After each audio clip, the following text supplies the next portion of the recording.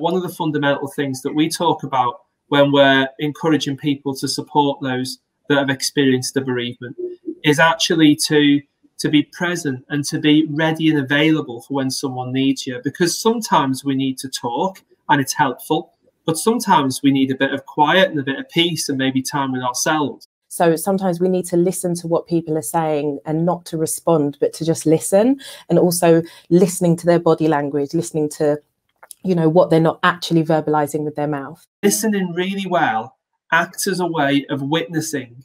And what that does is it shows to the bereaved person that the relationship they have with the person who's died really, really matters. And that is a massive gift we can give people.